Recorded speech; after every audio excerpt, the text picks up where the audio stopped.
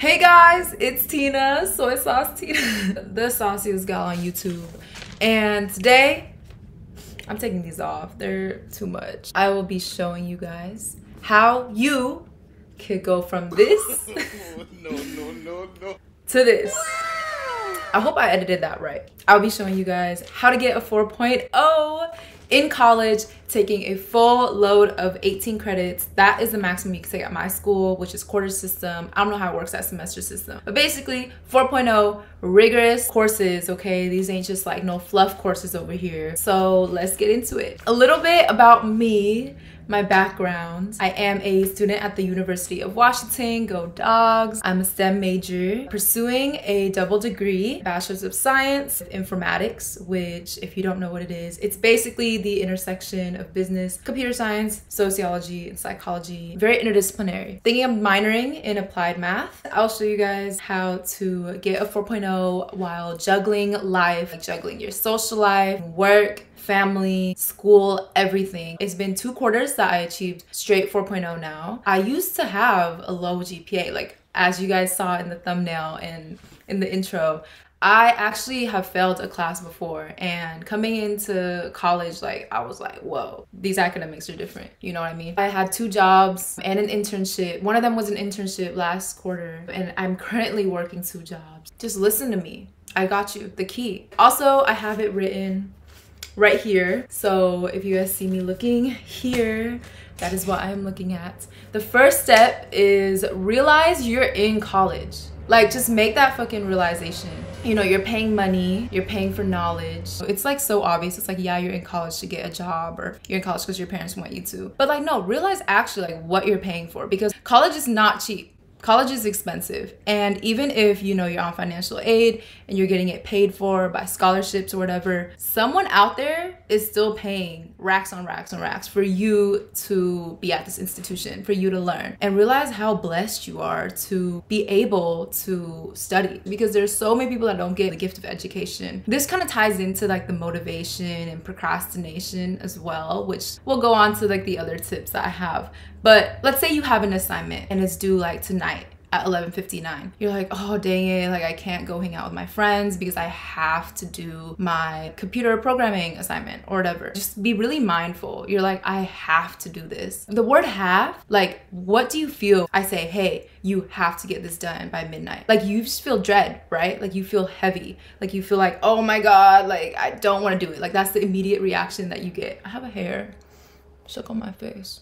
Having to do something doesn't really motivate you to do it. After you realize like why you're in college, you're paying for knowledge, right? Start speaking to yourself in that sense. So what I mean is, like, instead of saying, oh, I have to do my CS assignment, be like, I'm so blessed to get to do my CS assignment. Now, I know it sounds corny at first, but like, it's gonna make the whole experience better. Like, you're not gonna enter the quarter with this energy of like dread, like, oh my God, spring break is over, I have to do school now. Like, you won't feel that way. I honestly don't feel that way anymore. And I don't know if that makes me a nerd or what, but did get me a 4.0, and that's why you're here. So definitely just like sit down with yourself and just like talk to yourself, you know, make sure your vibration is right beginning into the quarter. And now the second thing I have that kind of leads into the beginning of the quarter is build momentum in the beginning of the quarter by taking action. Like, even the littlest actions, you're gonna set yourself into momentum, into a pace of wanting to do school, like wanting to do well, of wanting to complete your assignments on time, of wanting to study. Like, if you just start off on the right foot, the rest of the race is just gonna go so much better. How I would apply this is when I get my syllabi from my classes, and when I like get introduced to my teachers and such, I would just sit down and then kind of like plan out everything vaguely, like roughly. Like, I'm not a planner at all, but I do feel like it helps me be less stressed about deadlines for sure. So like the big deadlines, midterm, finals, projects, mark them.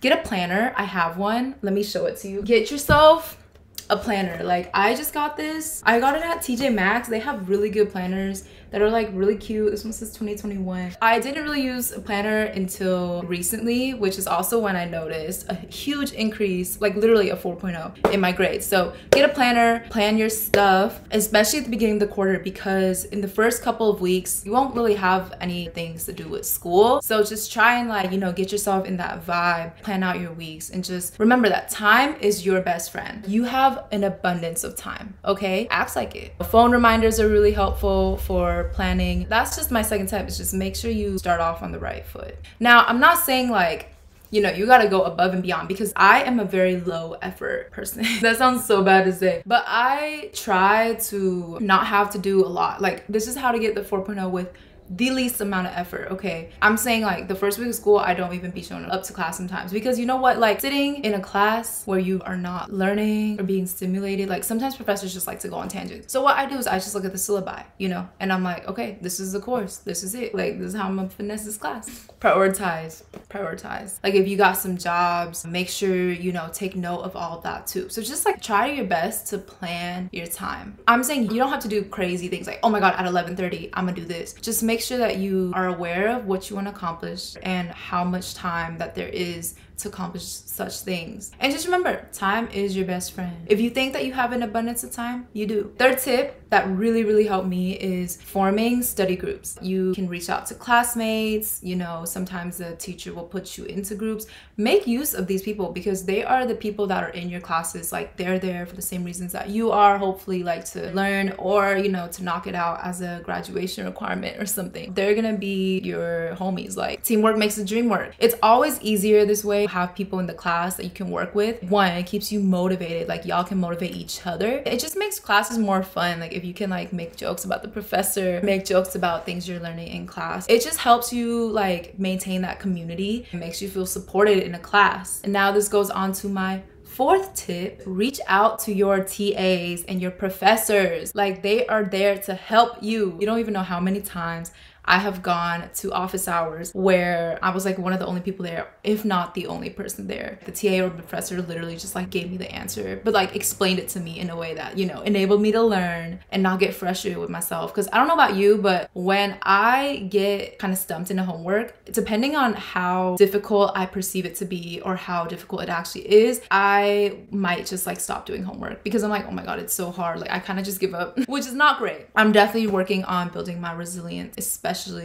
during this time, right? What I found is if I go to the TA and I go to the professor and they kind of walk me through the problem, whatever I have, whether it's like a bug in my code, math problem where I don't understand the algorithm, they make me feel so much more calm. And then I walk out with more knowledge and I'm getting my money's worth, because, you know, what you're paying for in college is like that access to the people in your classes, including professors and TAs. Because yeah, you can find this information online. There's so much information online nowadays. But what makes college special is really the people. So remember that. Also, professors, if they see you put in effort when you are like really struggling, like let's say you need an extension because, you know, you're trying to party, or, you know, you actually need it for like a legit reason, you can ask and they'll be like, oh my god, look, there's Tina, you know, she was so diligent or whatever, I'm a plugger with this extension. So they know what's up, they got your back. There are people too, and you know, think about it, like what are the types of people that go into academia? They want to help you for the most part, right? Yeah, just like see them as friendly people, and it's all about perception. So this goes on to my next tip. I don't even know what number I am on anymore. I think 6, something, I don't know. Definitely develop strategies for every class. Now that you're kind of settled into the quarter, you know, this is when I said like, you don't gotta plan it too much, because you never really know like what the next coming weeks are gonna bring. Even though a professor might have a really detailed syllabus, there's always things that come up. You know, your boss, like, oh, can you work extra hours or something? So I try not to plan too vigorously, because one, it's a waste of time. Not everything's gonna go off to plan. And then 2, I do it so that I don't beat myself up if I'm like off schedule, because life happens. You're gonna have your off days. Take a breather and then realize, okay, now that I'm kind of settled into the quarter, develop strategies for every class. The path to getting a 4.0 in every class is very different depending on whether it's project-based course, a test-based course, assignments-based course, and also depending on if it's like, you know, collaborative. So like if your professor wants you to work with people for these final projects, or if it's on your own, like individual, be very mindful in class. And what I mean by that is just be very aware. Like instead of just like logging on to Zoom and just like, you know, scrolling through Amazon, that's gross. Just be like, what do I have to focus on in order to make sure that I hit this 4.0? Like if it's a group-based course, make sure that, you know, your group mates, they're like carrying the team as well. Like it's not just you carrying this big group project. And then if it's individual, like figure out a study plan for yourself. Personally, when it comes to groups, like I've actually had really good experiences with groups, and I feel like it's just based on communication. Like if someone is not carrying their part of the work, you gotta like tell them ASAP. Because if you just let it, you know, slide, you're like, oh, maybe they'll pick up the slack next week. They're not gonna do that. You gotta talk to them like, hey girl, I need you to finish your part. And then if it's individual, you can do that to yourself. Like, hey girl, I need you to finish your part. Individual is, I think, easier depending on how well you communicate with yourself. And I'm gonna get a little spiritual here, but you know, into mindset and mindfulness, because this kind of goes back to that motivation, procrastination, the self-discipline. Sometimes you just gotta do it. It's hard, but it's only hard when you first start. I don't know how many of you guys run. I started running in quarantine and I feel really proud of myself. Starting is always the hardest because you're like dreading it. You're like, oh my God, I have to do this. And it goes back to what I said at the beginning about changing the way that you think of school. Like, don't think of it as like, oh, I have to do this. Like, you're bound to it. No, be like, I choose to do this. I get to do this. Like, I am, you know, making my family proud. I'm making myself proud. I am accomplishing my dreams, whatever it is, whether you want to be a nurse, an engineer, a doctor, a lawyer, you are getting to where you want to be. These assignments, however minuscule, are all part of your journey to get there. And so what do you want to do? You want to excel. You want to do it with success, with grace. See school as something almost like fun, like a game, because it is a game. But yeah, a lot of people, like, they think about this thing where they're like, I have to find motivation. But honestly, like, I've spent so much time like trying to find motivation when in reality I could have just started it and finished it in that time. You know what I mean? And so a rule I like for myself is 5, 4, 3, 2, 1. So like if I'm in bed or something, or if I'm like not really trying to start an assignment, I'm just like, I'm gonna start it in 5, 4, 3, 2, 1. And you just have to start. Keep thinking to yourself, if I can do this for 30 seconds, I can keep doing it. I'm gonna just do it for 30 seconds and see where it takes me. And so you're working on it, and then after 30 seconds, you feel like, wait, that was actually so easy. Let me just finish this. Like, it just feels good now that you don't have this big thing looming over your head. Procrastination, where it comes from, is it's really fear. I mean, I still struggle with it. What I found is just action. Action creates more action. So if you can even sit down at your computer, be like, I'm gonna read 1 page, you're just gonna find yourself finding that momentum to finish the assignment. The last tip that I would give is take breaks and switch up your studying. Now, I feel like this is kind of basic, but it's something that a lot of people don't really realize, because you're gonna be in these same classes for like 10 to like 15 weeks, 12, I don't know, whatever semester. You don't want to get bored. I know that was something that I struggled with before. Like, you can have a study group and you guys can still do the same thing every week. It's gonna get boring. Make it something fun. Like, invite something fun, fresh into your studying. For me, I like to switch it up. And I think novelty is the spice of life. Like, you want to be able to be flexible and have adaptability. And I think those are also 2 really, really important traits to have in life outside of school. School definitely teaches you some good life skills if you know how to apply them. So yeah, switch up your studying, keep things fresh and novel. And this is where, you know, those study groups and, you know, maybe even professors are gonna come in, because like, find really creative ways to study. Like, right now it's really sunny, you can study outside. There's different modes of studying. Like, maybe one day you're just gonna do all your reading assignments, all your like physical book assignments, and then the next day you're gonna do all like your computer coding assignments, whatever. Breaks also look different for different people. You guys can try out the Pomodoro technique. I'm gonna also link like a ton of resources below that I feel like helps me. And yeah, that kind of concludes my video for how you can get a 4.0, taking hard courses. I hope to do more of these videos. This was kind of like a summary. I can definitely go more into depth about things that I talked about. I wish you guys best of luck in your studying, and remember, have fun. Like, chill. Don't take it too seriously. We're all just here to live life. Until then, I'll see you guys next time. Also, hoping to do a ton of videos, hoping to be consistent on this channel, like really hoping to grow this channel. If you guys have like any questions about college, UW, life, definitely hit my comments below. Good luck. I wish all of you a 4.0.